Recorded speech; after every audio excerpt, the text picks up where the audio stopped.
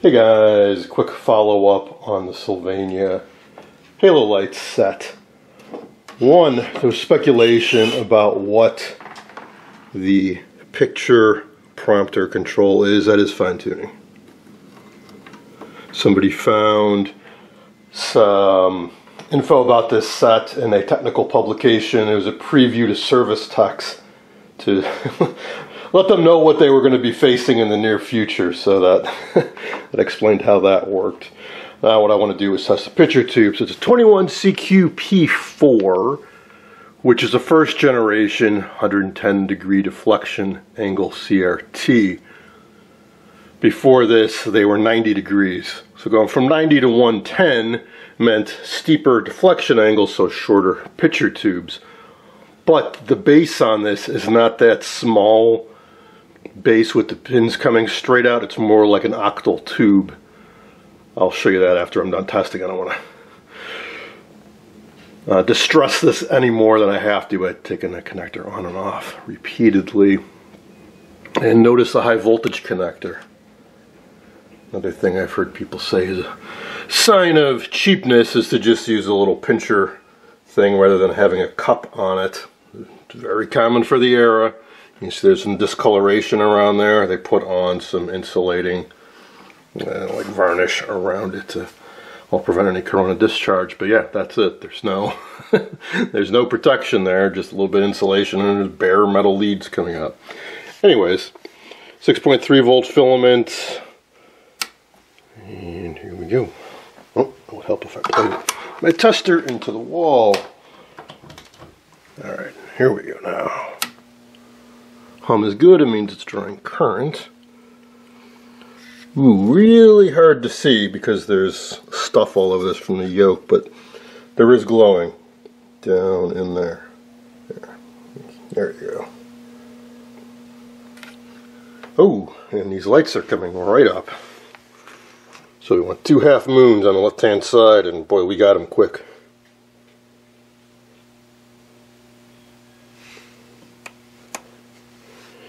And we're in the green.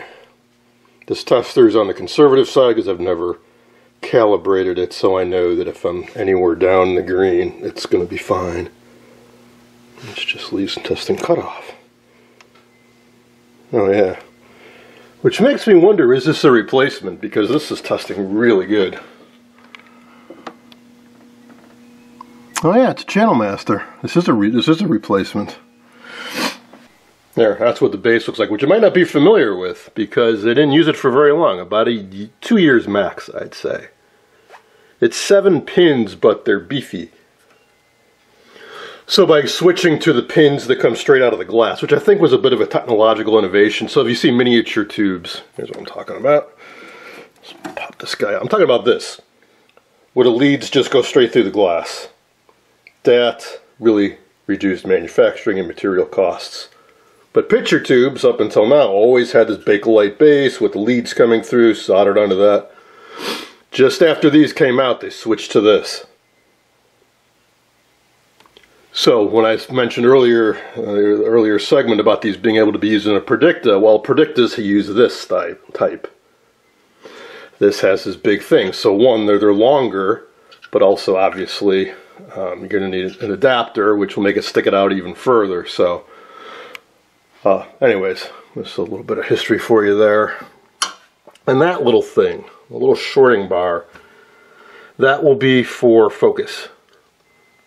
So these use electrostatic focus. There's no electromagnet or permanent magnet around there to focus it. 2 ways to do it. One, you can run a wire out and go to a control or a switch to give you several options for focusing, or you just short it to one of the other pins that has a voltage that's good enough. Usually you either want to ground it or put it at the same voltage as G2, which would be around 400 volts. And usually there's not much change in between. Although recently I saw somebody working on a set that had electrostatic focus with a control. And I asked, hey, has anybody ever experienced this? Like going from 0 to 400 volts, is there a smooth change in the focus like you get with the magnetic focus? And the consensus seemed to be, of the few folks that had ever seen one, that no, there's not quite that much change. So I think that's why you get by with just doing this. Again, save cost. You don't have to run a wire. You don't have to have a control or a switch. You just short 2 pins together and you're done. So that's what that's all about. All right, so I can't work on this now, but I'm very psyched to. And I know you want to know if the Halolight bulb is good. Sooner than later, so do I. And yes, it probably is a separate circuit. But notice there's no control on this for the Halolight. Looking at the service info, there were 3 flavors of it. One had a variable control, like a dimmer. I think another had a couple positions. I think this might be the simplest version where it's just on all the time, or there might be some shorting thing inside, like a jumper that you can disconnect to just disable it. I don't think I actually have a switch or a knob anywhere for it, but I won't know that for certain until I dig further. So could I try it without the rest of the set? Yeah, if I could trace out the wiring. I'm still not quite sure what the transformer is for it.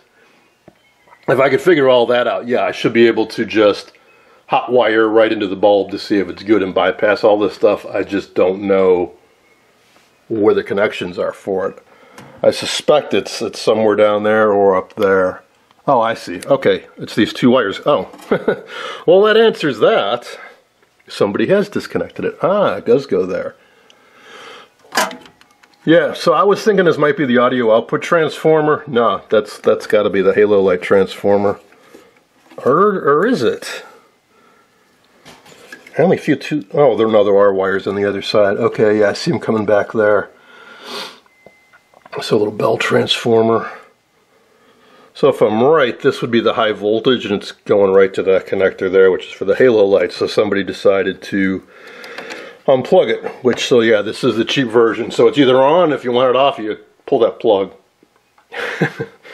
Alrighty. Jupiter wants to see it light up too. Well, that's going to be it for now. Just don't have the time. Gotta get ready for the convention. There will be loads of footage, so be tuned for that next week. Thanks for watching.